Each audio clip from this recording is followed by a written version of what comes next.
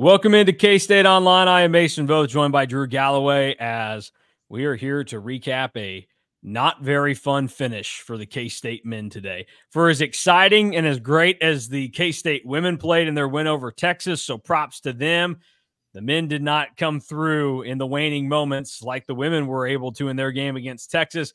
K-State lets one slip in Lubbock, 60-59, the final score.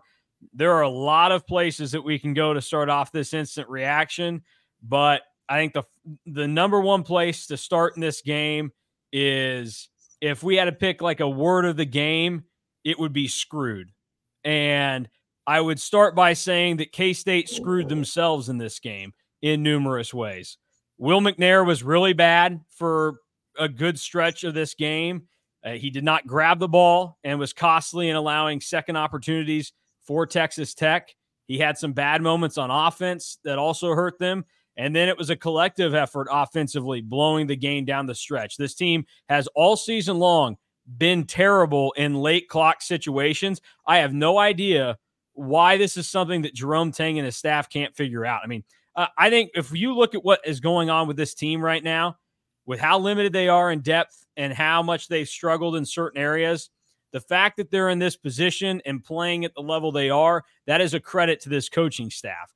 But the one thing that they are blatantly terrible at, and I don't know that you can find an explanation for why they're so bad, their late clock decision-making has just been, let Tyler Perry chuck one up, like let's just let this clock run down and throw up a bad shot. I don't get it. It was a bad decision, and then obviously it looks worse when the clock doesn't go, and that's a whole snafu and everything.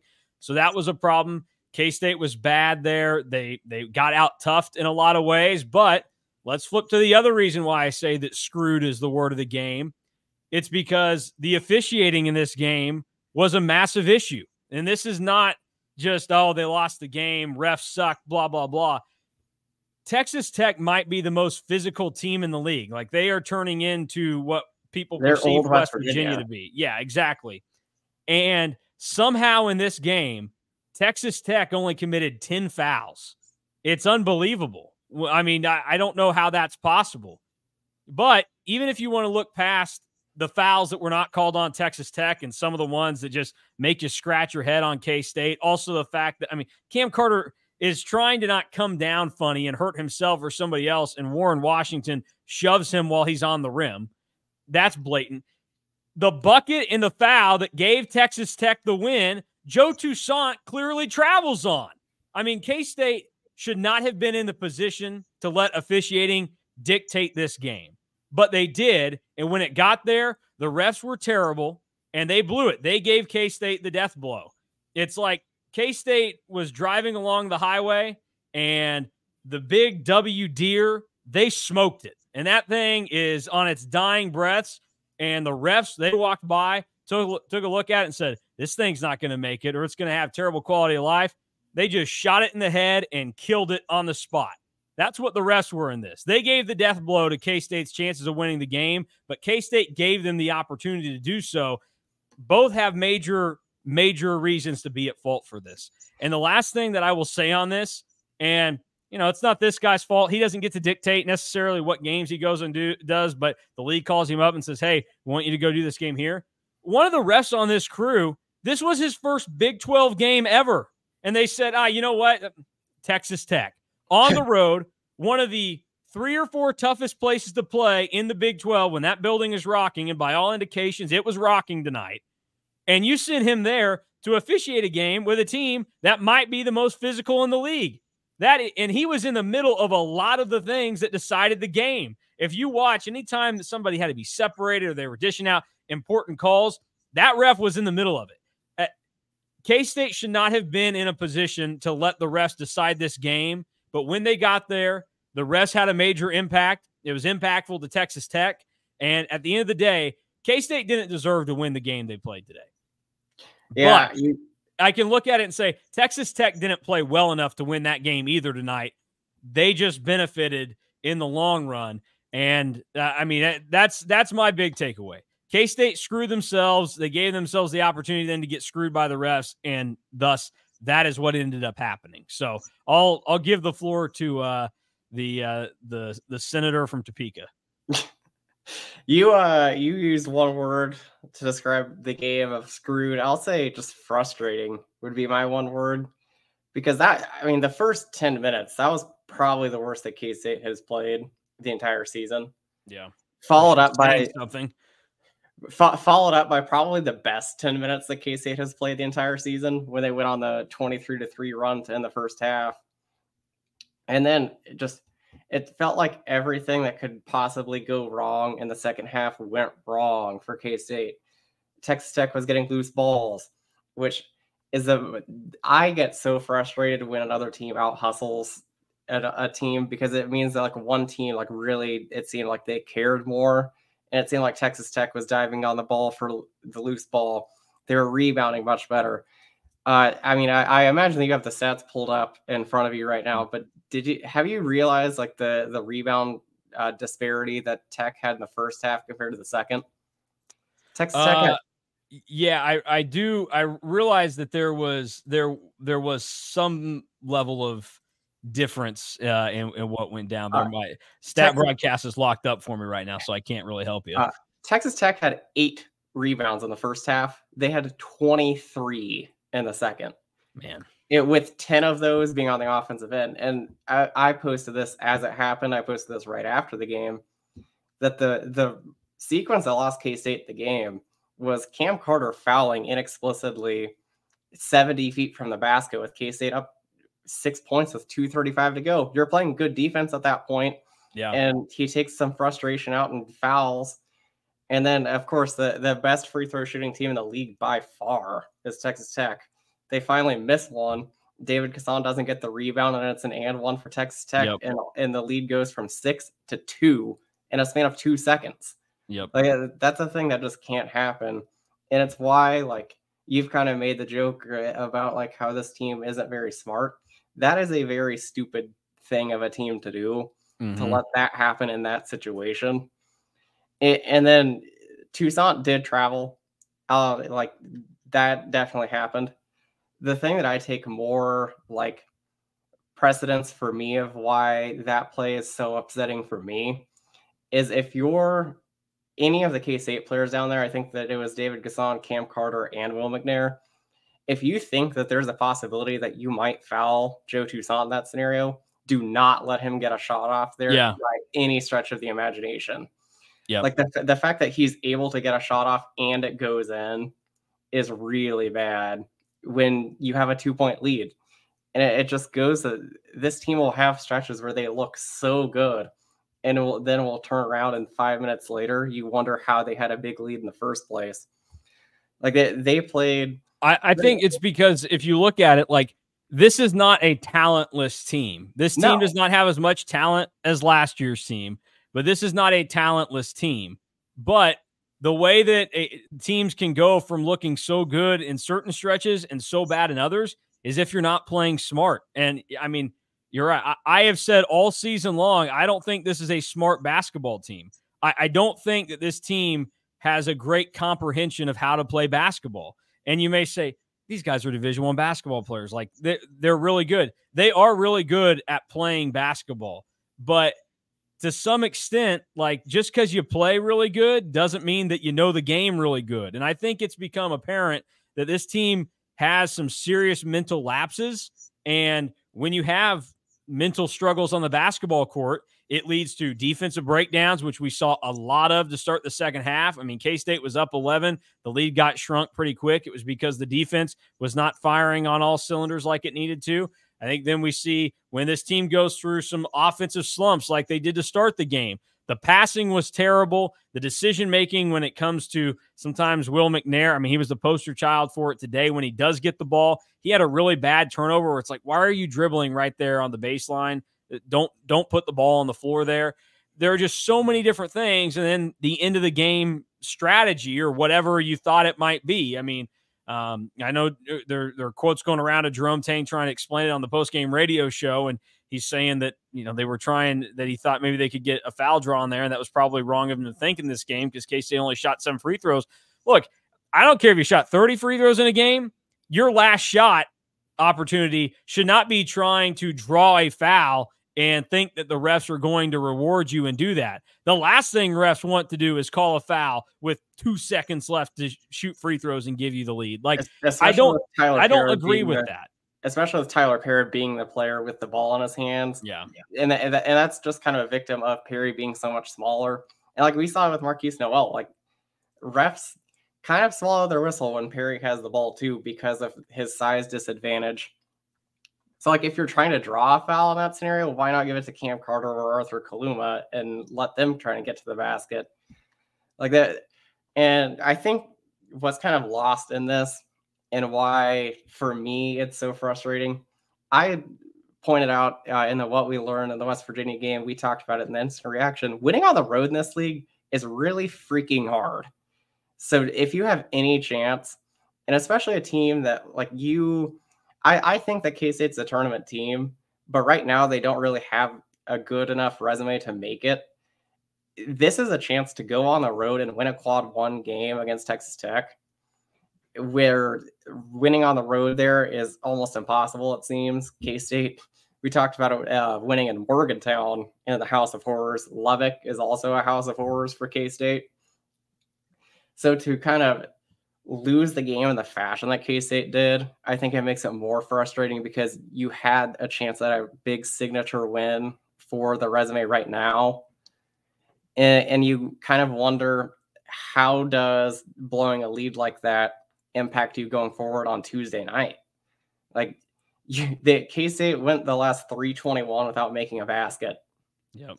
And you just can't do that on the road or honestly, even at home. I mean, and to that point, K-State, they don't get a bucket made in the last 321. Tech made 4 of their last 5 shots. And we've talked about how good this K-State defense is, and you've got to be better than that defensively closing out a game. And you could also say, well, like, that's not necessarily genuine to what happened because some of those came on putbacks and and ones.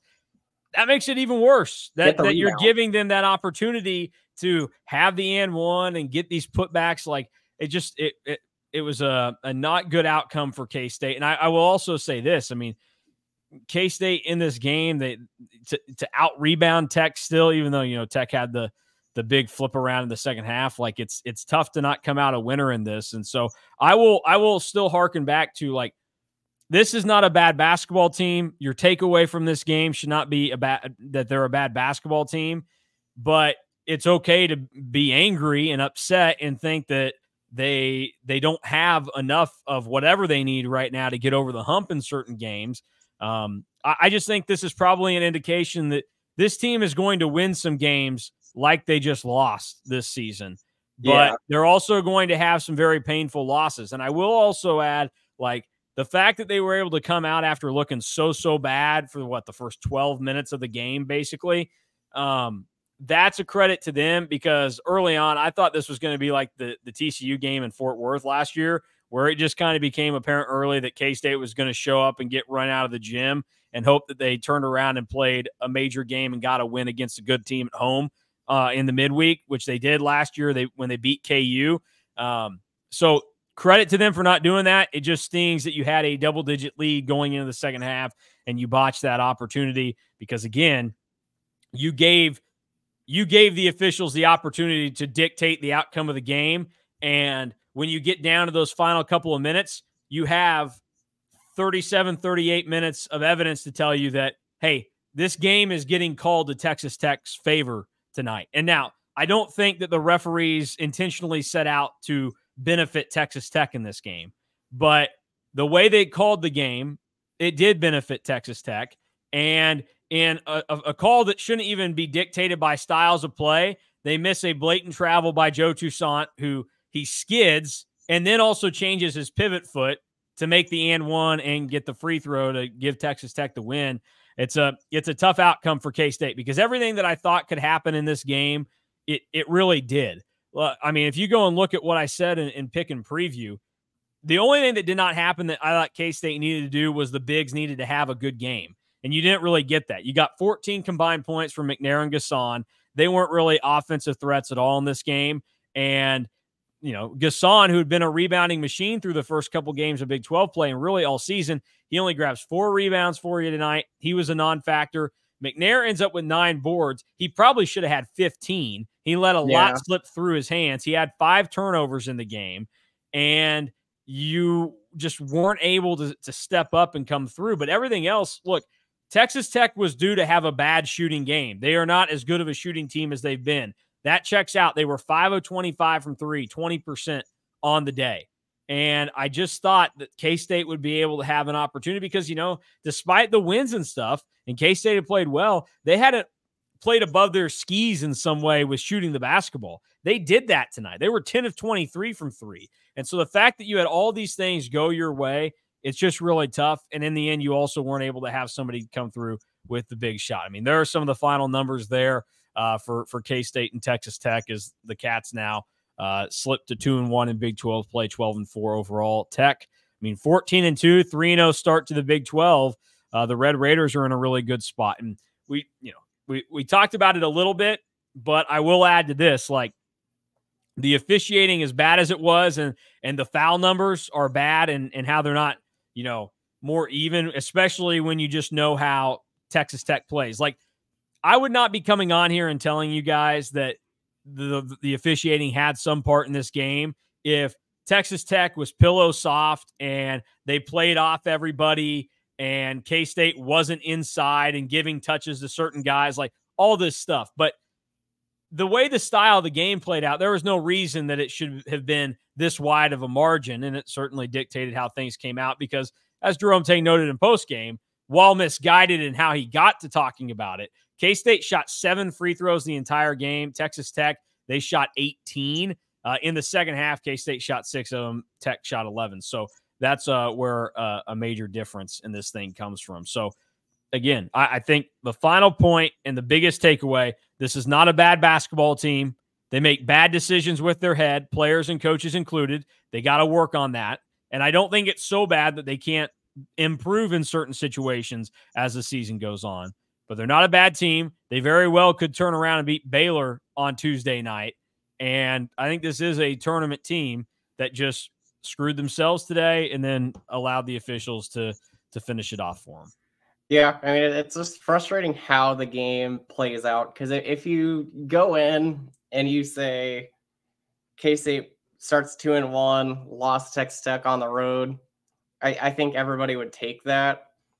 But it's the being up 8. It's the way it happens. Yeah, it's being up 7 with 3 minutes to go and losing the game that really hurt. It's like all these.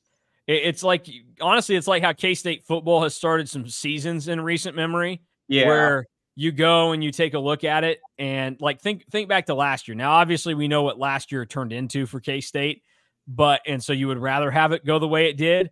But after the Oklahoma game, you're like, okay, this team's 3-1. I would have expected that. It stung because the loss was at home to Tulane, and you won on the road in Norman by putting up 1 million points. It's like, well, 2020, same type of deal. Like, yeah, you just beat Oklahoma on the road, and you lost at home to Arkansas State 2 weeks ago. Like, how does that compute? It's one of those deals where, like, K-State being 2-1 right now is fine. It's probably what the expectation should have been given the schedule. Still, it just hurts afterwards knowing that the opportunity was there to win this game. Oh, yeah, 3-0, and still a chance to start 4-1. But like that's one where like you look back, and if you go 2-0 over this next week, where you look back, and I know that this team probably isn't shooting for the Big 12 title, but if they would have started 5-0, that's one where you really think, holy crap, this could happen. And especially like when you lose the way that they lost tonight, 4-1 just seems worse because you were so close from 5-0. I'll also add that you said Texas Tech 4 of their last 5 shooting. Probably the best look that they had was the one that they missed. Yeah, Pop Isaac's wide open 3. But well, look, I will add this too. You're talking about the Big 12 title stuff. I actually think it's probably good for this team that the smack of reality comes, and it's like you don't even have to consider that being a thought right now, because I don't want any more on this team's mental plate right now. Like, obviously, they've got a lot of other stuff. They don't need to be worrying about a Big 12 title. The last thing to mention here is depth is extremely limited right now. You can also, like, as much as we can say K-State made this mistake, and this mistake, and the refs played a part here, and Texas Tech did some things here to win the game at the end. In fairness to K-State, the depth issue should be mentioned. And in some ways, like K-State, they came into the year with an open scholarship already, and then you lose Naquan Tomlin. How much of that is your fault? Not really something you can control. You lose Quez Glover before the season even starts, and then you think you're getting him back, and then you lose him for the rest of the year, as expected, I guess, by Jerome Tang. Like, depth is extremely limited, and then you show up in Lubbock today, and Dada Ames is all of a sudden in a boot. And it's not like Dada Ames has played fantastic basketball this year, but you got to give guys breathers at times. That's why when K-State goes up 5, Jerome Tang has to call that timeout before the under 8 is going to get triggered, because the game keeps going, and Tyler Perry or Cam Carter or these guys, somebody needs a break every once in a while, and you're just not able to get that opportunity. That's probably the biggest thing right now that could beat this K-State team down as we go down the stretches. Guys are going to be asked to play a lot of minutes, and it's going to lead to some tired mechanics and maybe even some mental breakdowns at times in games. Maybe that's what part of today was. These guys were overworked and overstimulated and led to some issues. I don't know. But K-State has already enough that they have to overcome without dealing with depth issues. And it's really sad to say that, because going into the season, we thought this team was going to be deeper than last year's team. Not better than last year's, but deeper. And that's just not the case. I mean, this team is way short of depth compared to what last year's team was. Yeah, it's crazy, like, thinking about that, because we went into this season, everybody kind of thought the high-level talent might not be where it was last year, but everybody expected this team to be so much deeper and be able to go 8, 9, 10 guys. And right now, with no Dada Ames, you could even say that I'm not sure if I'd be comfortable putting 6 guys out there during the stretch of the game. And that's just where we're at right now. And it sucks that they've had so much be out of their control. But it's kind of like I talked about last Sunday with, like, RJ Jones and Michaela Britch and Taj Manning. It's time for, like, one of them has to step up.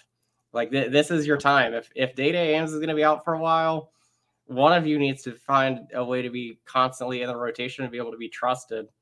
Because I mean, there was a time where the lineup for K-State tonight had RJ Jones, Dorian Finister, Cam Carter, and then Gasson and Will McNair, because they just are short of guards. And it's so tough, because, like, when you do a lineup like that, I don't think that you're feeding the guards to the wolves. Cam Carter and Tyler Perry, you're going to get very little when that is a lineup on the floor. And that's happened too many times this year, where Cam Carter or Tyler Perry has been paired up with 4 guys that, look, they're fine 4th and 5th options, maybe sometimes, though, they're really killing you. Those guys happen to be options 2 or 3 out on the floor. It's just a tough spot. So K-State is in they're going to have an uphill climb. But again, I think the takeaway from people should be, this is a good basketball team. They battled hard in a tough environment against a team that is playing better than what we would have expected going into the year. First-year coach situation down there with Grant McCaslin. He is a well-proven coach. There are some players, and you're getting some stuff out of them that you wouldn't have expected.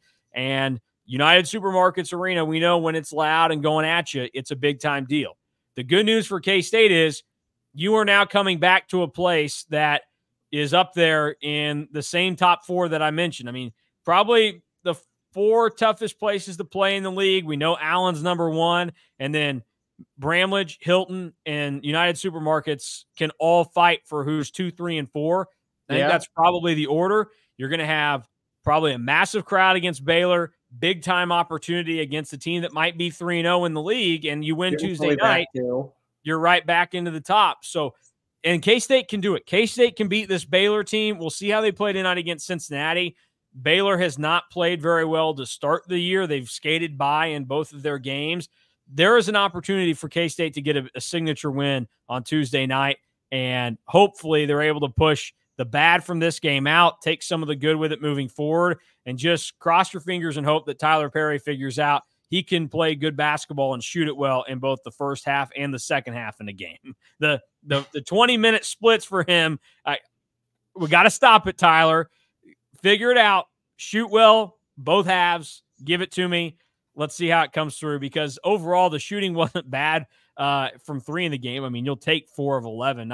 It's not as pretty, and people think 4 of 11, that's a lot of missed shots. That's still like close to 37%. Like if he shot 37% from 3 on the season, nobody would be complaining about Tyler Perry right now. It's just the volume looks a little off. The real issue, though, is he was 0 of 4 in the second half from 3. He was 1 of 8 from the field. Got to be better than that. Got to find a way to score. I'll also throw out that another guy that needs to be better, and this just isn't a second half thing. This is just he needs to find a way to be more consistent. Arthur Kaluma, 2 points on 1 of 5 shooting in the second half. It's also not great in a 1-point loss. Yep, and that's where we talked about, hey, we knew this team was going to have the high-end talent of last year. Keontae Johnson and Marquise Noel brought it almost every single night. You knew what you were going to get out of your best players. For K-State, you clearly have a big 3 separated from everybody else on this team. You shake the bag and you dump it out, and you don't know what you're going to. Honestly, it's like playing Yahtzee. You throw the dice in the cup and you shake it and you don't know what's coming out, and then Yahtzee. Or some nights it's whatever the bad thing in Yahtzee is. I don't know. I don't think that there's a bad thing in Yahtzee. I think Yahtzee is just amazing, and then everything else is just kind of there.